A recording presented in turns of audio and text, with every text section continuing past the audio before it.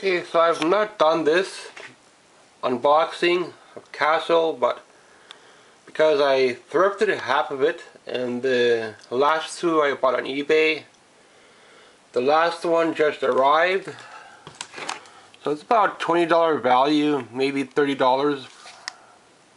Some of these seasons are between $20 and $30 on eBay, and the last one could be going for $30 to $40. So the value for the whole thing is about $150. So if more of these TV shows were priced this low, then I would get a lot more of them in my collection. But there are shows I want that are priced pretty high, so usually I wait for like my tax refund to come in, or if I have like part-time work. But usually my work every now and then, but nothing much. So that came thrifting. Mostly have it thrifting. They open up a little bit different, each one, I think. See how they open up. This one's I'll try to pick that one. This one's got a slip cover. I bought this one on eBay. Most of them open up this way. They don't have a disc on the front. Not all of them have a slip cover. So I don't know if you buy complete, if you'll have a slip cover for all of them, let me know. But I think most of them open up that way. Yeah, pretty much all like that. And I watched Castle a lot on TV when I had it. It's not on Netflix, so I'm really happy to have it. I don't know why they did not pick up Castle on Netflix. It's not a huge show, so only a handful of seasons. But I don't know if I remember them getting married or not, but I know I watched it to the part where he proposed to her. So I don't know if he has fan mail available where you can write to him, but if I do find a fan mail for Castle, I might try to write to the show. He's got other shows on the go, so but this is a show that I know him by, because I watched it quite a lot when it was on TV, and it might be worth buying it all together, because he might get more of the slip covers. So, or you might not, I don't know. Or if they come in a box.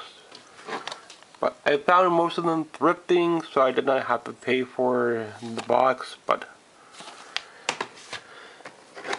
I'm going to try to get the other show. He's got another show called Bones. So I don't know much about that show either. I don't think that show is better than Castle though. I think Castle is the best show. Or if he has other shows besides Castle and Bones, I'm not sure what he's done or what he's been in, but he's probably been in quite a few things, so I might have to look stuff up, see what he's been in, try to follow some of his shows, whatever he's done. Is he from Buffy? I'm not too sure, but something tells me he was from Buffy, but I don't know. So there is a part in the beginning where it says something, but I don't quite understand it. I probably never will. It's a little snippet he has in the beginning, like a line. I think at the beginning of each show or something. He says something, but I can't really make out what he's saying, because it's kind of a weird dialogue. But other than that, the show is pretty good. They only had like one Halloween episode, I think, like a haunted house thing, which was pretty good. I don't know if they should have done more ghost stuff for Halloween and stuff like that. But thanks for watching the complete set for Castle. value about 150 bucks. I don't think it's worth more than that. Or if there's a deluxe, if there is a deluxe, I might get the deluxe when I'm caught up with most of my movies. She's pretty good. She was on Twitter, I think. I don't know if she's still on there or not. The redhead. But that's Castle for you. Thanks for watching. Unboxing of Castle complete. I cannot put an eBay find. I cannot put it thrifting because it's a combination of both. So if I bought the whole thing off eBay, then I would have listed it off complete off eBay. But I only bought like 2 or 3 of them off eBay, and the rest of it was thrifting. So it's mostly been thrifting, and got pretty lucky with that. Thanks for watching.